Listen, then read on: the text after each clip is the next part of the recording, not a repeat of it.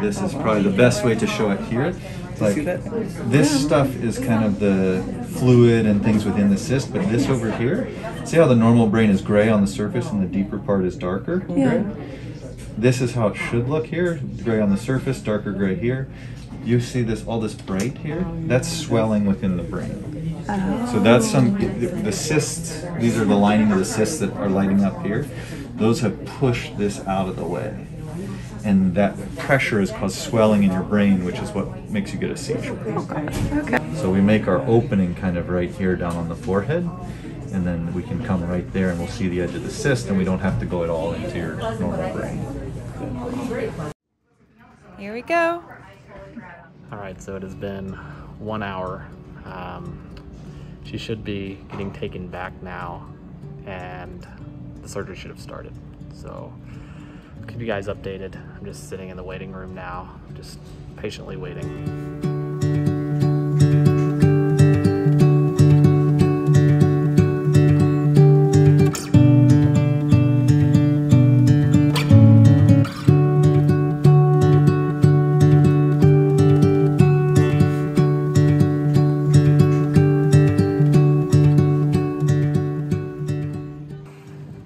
So we are at hour 5.5 into her surgery. As far as I know, everything's going well.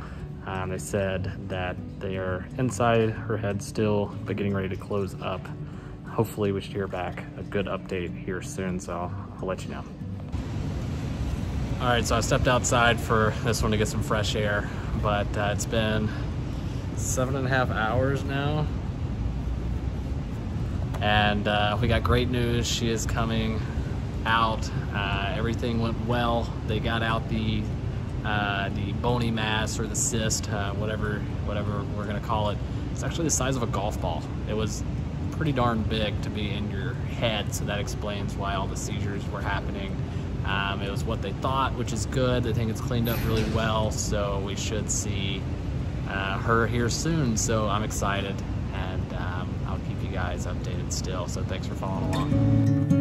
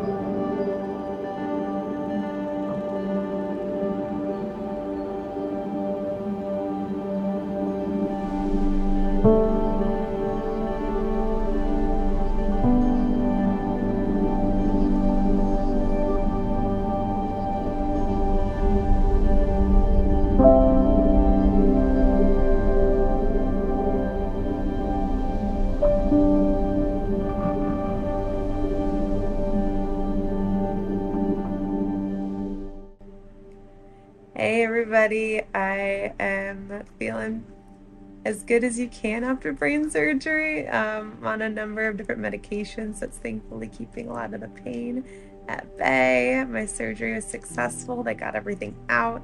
They don't think anything is cancerous. We'll find out in the next week or two. I should be here for just another day or two.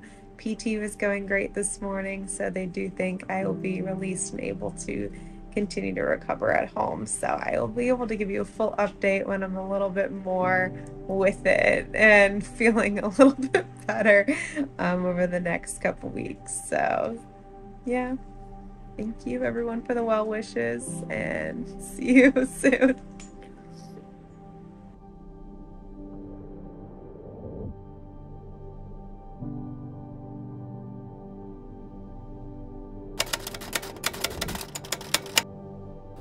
So it's the day after Nicole's surgery.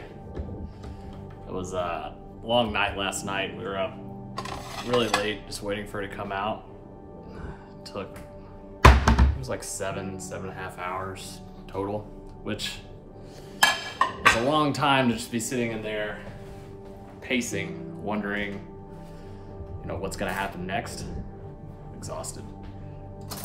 what was like super scary was when the nurse came out and told us she stopped breathing. I was like, what do you mean she stopped breathing? Like, is she awake? It was terrifying, to be honest with you. But right now, it's like 6 something in the morning. Getting ready to go see her, visit her at the hospital. She's out. I got to see her for a little bit last night, only like 30 minutes, because she was basically just sleeping the whole time. I woke her up long enough just to talk to us, but she was very out of it, so I'm gonna see if she even remembers me. I'm just kidding, I know she does. So I'm gonna make a sandwich and then going to get in the car and drive about an hour to downtown Chicago to see her and see how she's doing this morning. So I'll bring you along the way.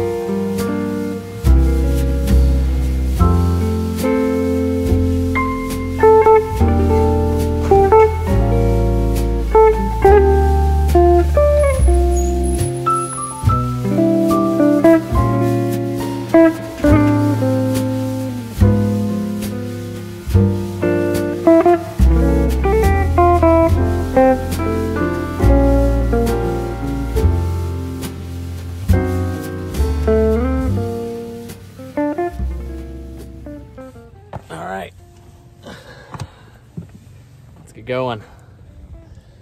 So since it's just me this morning, it's gonna be hard for me to well, I guess I just won't drive and talk at the same time, but you know, I'm feeling very excited, very cautious, and very hopeful. I'm excited because Nicole's feeling well. She's doing great considering she just had a bony mass, a huge cyst removed from her forehead. From last night when I was speaking with her for that short time, she seemed very lucid. She remembered things, which was nice. They said she may experience some short-term memory loss, and so I gotta navigate that. But I'm just happy she made it through the hardest part. Now she's recovering. I know she has a long road. I think they said it's gonna be 6 weeks. So I'm gonna make sure that I can do everything I can for her to make this as easy for her as possible. So first things first, got my lunch. Let's head down to the hospital and check on her. So side note, due to COVID, it's not possible for folks to stay overnight at the hospital, even if you're a direct family. So not even her mom could stay. So we have to get there early in the morning, and then we have to leave by like 8 p.m. every night. So that's what I'm doing. I'm gonna be working there while I'm with her and just being there for her. She's probably gonna sleep most of the day, to be honest with you, but we'll see how it goes. So I'll touch base with you when we get to the hospital.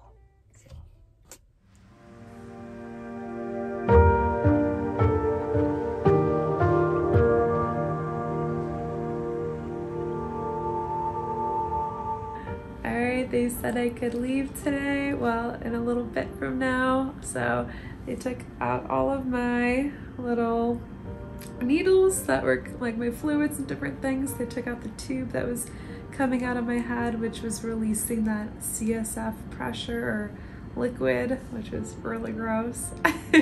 Took off my little helmet.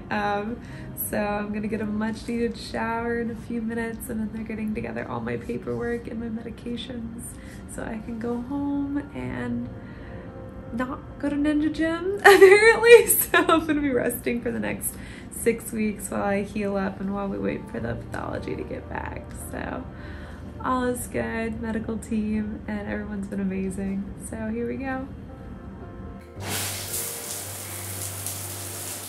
And we're finally headed home.